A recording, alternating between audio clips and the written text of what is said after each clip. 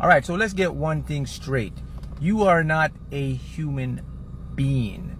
You are a being, non-physical, spiritual being, disguising yourself as a human. This is why you have human tendencies. You have human feelings, emotions, and ego.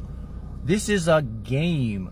You are the human, is the avatar in the game. Who you truly are, the spiritual being or higher self, is the controller of the game. You get to experience the game from outside as a human, we'll call being. This has tremendous implications on your life, and quantum physics is showing us this. It literally means that you outside create the experience inside through your mental focus and attention.